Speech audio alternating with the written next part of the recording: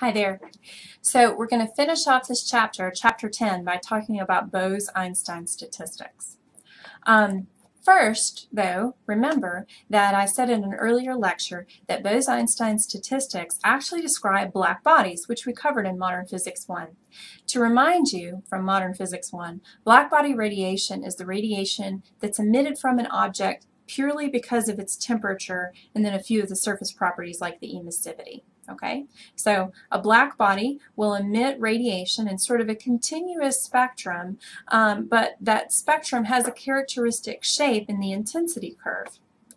At room temperature, blackbody radiators emit in mostly the infrared region, and then as your surface temperature increases, the wavelength changes, going to shorter and shorter wavelengths as you increase your temperature.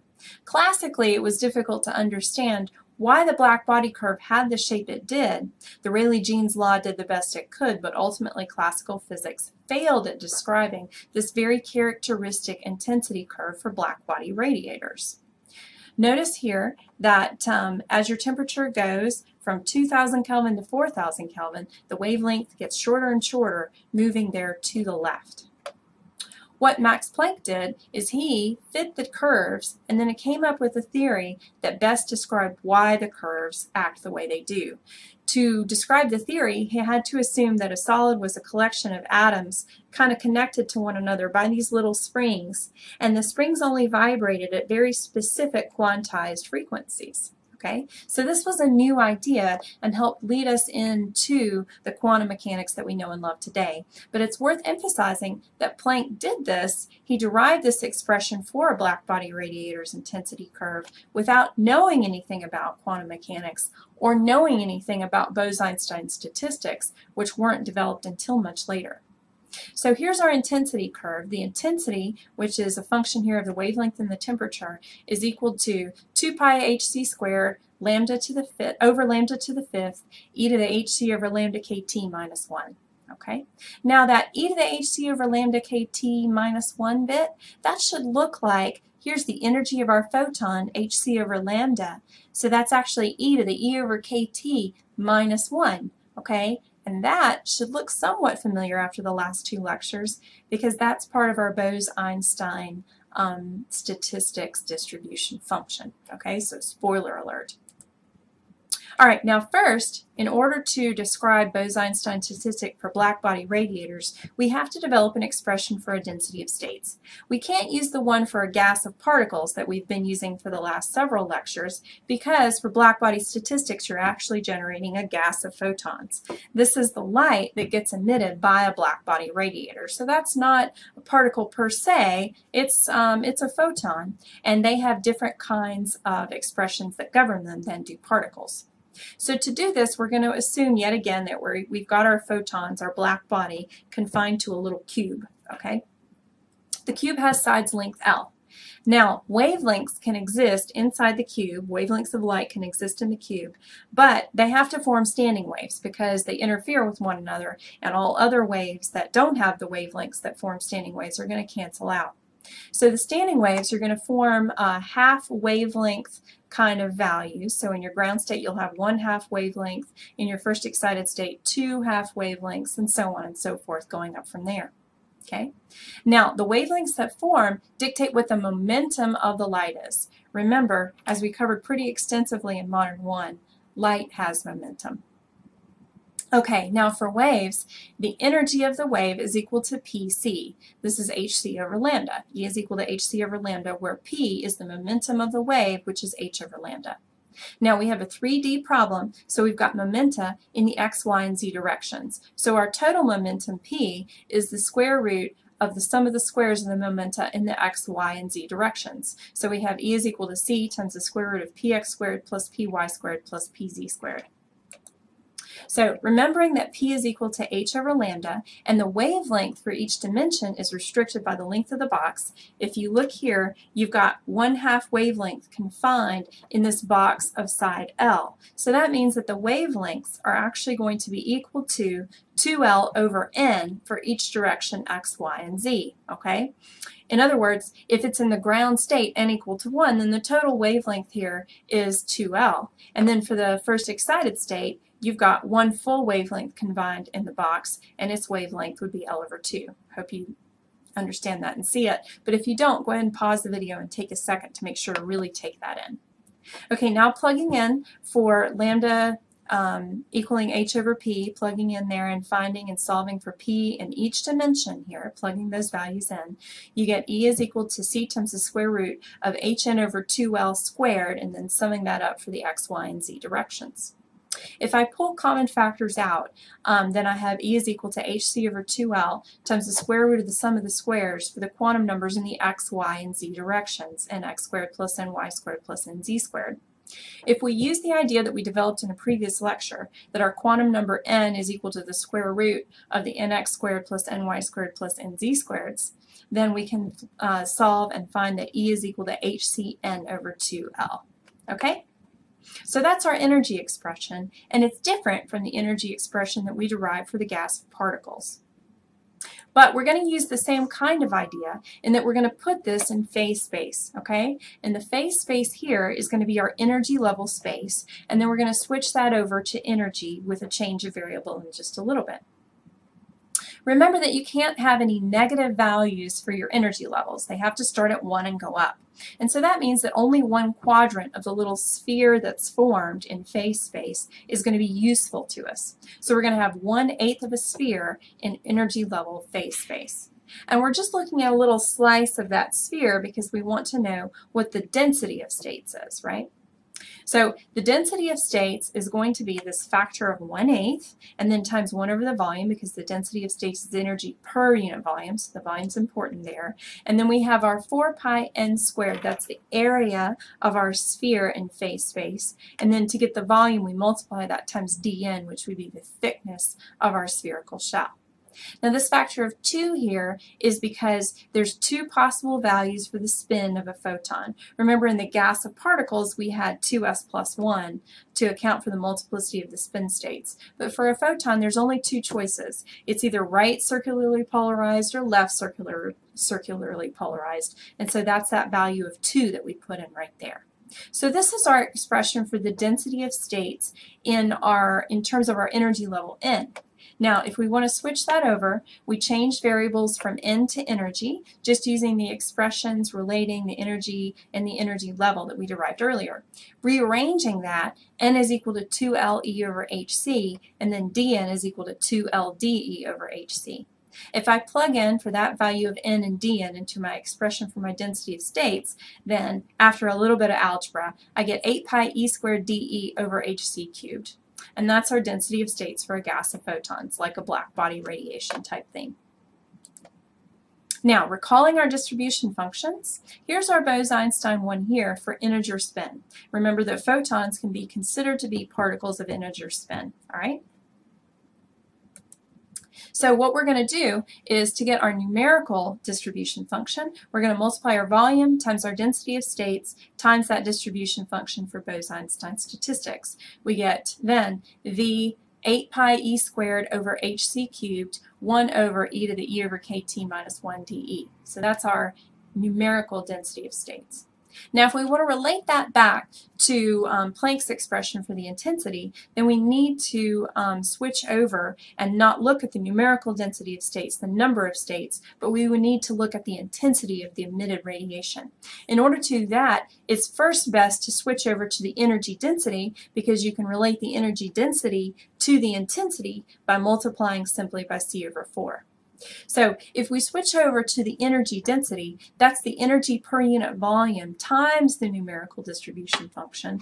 And then we have 8 pi e cubed over hc cubed 1 over e to the e over kt minus 1 dE.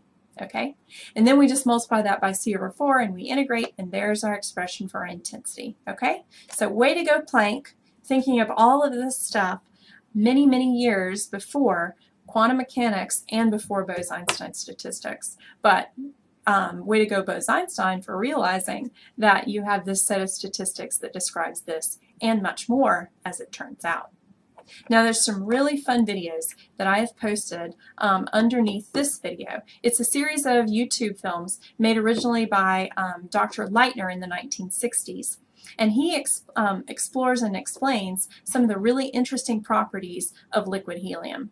Now, helium is a noble gas, so it interacts very weakly with itself, all right, which explains or helps explain why it doesn't even become a liquid until such a low temperature, about 4 Kelvin.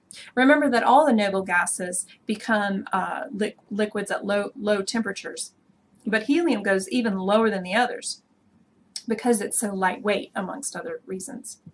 Now, if you cool liquid helium down even further, towards what's called the critical point or the lambda point, it'll start to boil very violently as it gets close to that lambda point. And then once it reaches 2.17 Kelvin, that critical temperature, it goes perfectly still. And then you know that it's actually achieved a phase change and become what's known as a superfluid, all right? It's called the lambda point because if you measure the heat capacity and plot the heat capacity versus the temperature of helium, it actually makes a really cool lambda shape that you see here on this plot. So liquid helium at or below the lambda point exhibits interesting properties. Superfluids all do this. One of those really interesting properties is that it has a very close to zero viscosity, basically no viscosity. Remember that viscosity is a liquid's resistance to flow. So if you have a viscosity of 0, then the liquid basically has no resistance to flow at all. That means that the film can do really cool things like creep up over the edges of the container, okay? It forms a very thin film and then creeps up over the edges and then drips down the bottom. Some of Dr. Leitner's videos show this very low viscosity feature of liquid helium. Now, Fritz London, in a paper in 1938, actually said that liquid helium below the lambda point is part superfluid and part normal, and that as your temperature gets lower and lower, which they weren't really able to do very well in 1938, so this is a pretty incredible prediction for him to make, actually, that the fraction of heliums in that superfluid state changes as the expression 1 minus T over Tc, where Tc is the critical temperature, raised to the 3/2 power.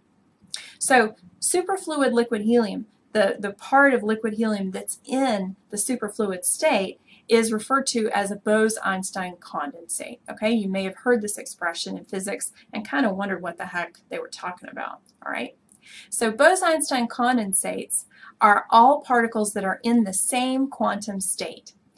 Bosons can do this because they have integer spin and are not subjected to the Pauli exclusion principle. So what happens in a Bose-Einstein condensate is all the particles fall into the same quantum state, which means basically if they're all in the same quantum state, they have perfect knowledge of every system, everything in the system. They all know where each other is. They're behaving basically as one. So the viscosity can actually go to 0 because the particles don't collide with one another anymore. They're moving in perfect synchronization together, and that's one of the reasons that superfluids do what they do regarding the viscosity. Now, if this doesn't make you think of the Borg, you really need to watch a little bit more sci-fi, a little more Star Trek. You need to get into the nerdiness that you have joined by becoming a physics major. It's actually pretty enjoyable. All right. Now, liquid helium itself, there's only a few particles of helium that are in the helium-3 state. I should probably mention that there's a couple of isotopes that are naturally occurring for helium. Helium-3, which is 2 protons and a neutron, and then the much more common helium-4, which is 2 protons and 2 neutrons. Now, we mentioned that protons and neutrons are fermions, okay, which means that they're half-integer spin.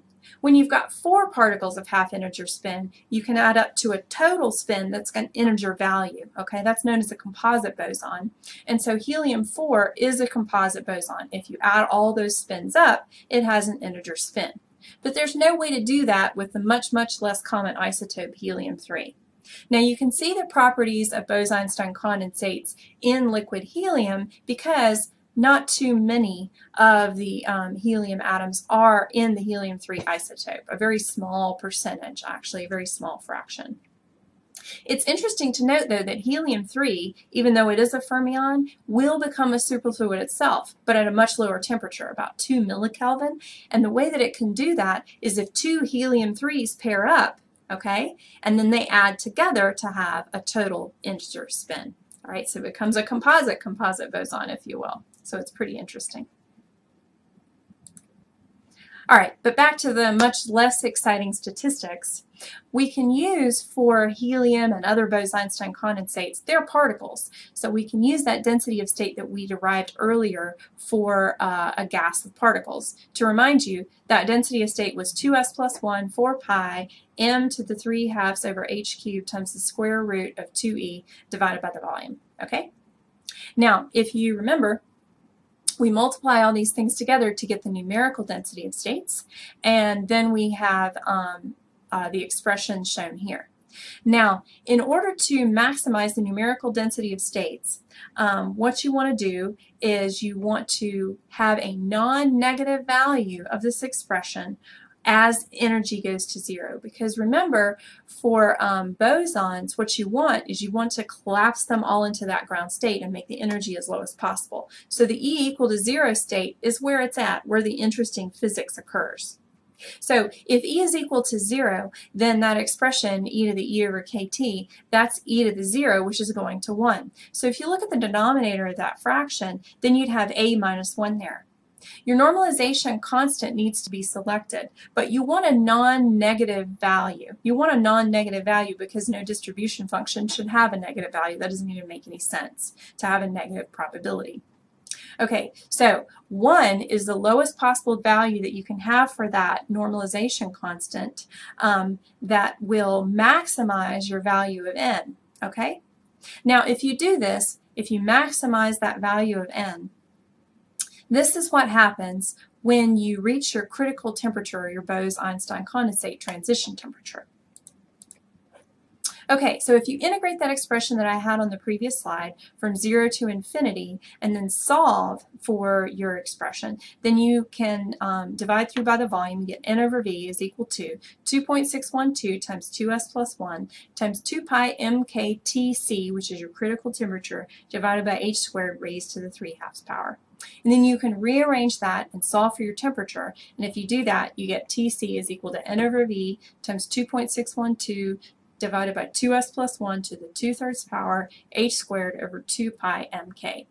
K here is Boltzmann's constant. And you can use that expression to solve for the critical temperature that something becomes a Bose-Einstein condensate at, given a specific density. Now, in Bose-Einstein condensates, above that critical temperature, all the particles are basically in an excited state. But then once you reach that critical temperature, you undergo a phase change, and particles begin to drop down into that ground state where they can all coexist. It actually obeys the equation that London laid out in 1938 for the fraction of particles that are in that ground state given a temperature T. So this is why Bose-Einstein condensates are really, really hard to fully and totally observe, all right? Bose-Einstein condensates weren't observed in the laboratory until about 1995, and then the people that did it, there were two different groups with 3 physicists working together, or working and competing, but sort of competitive, happy collaboration. And they all achieved Bose-Einstein condensation around the same time. So the 3 of them shared the Nobel Prize for Physics in 2001 for proving the existence of Bose-Einstein condensates. All right, well, I've posted a lot of videos for you to look at after this video.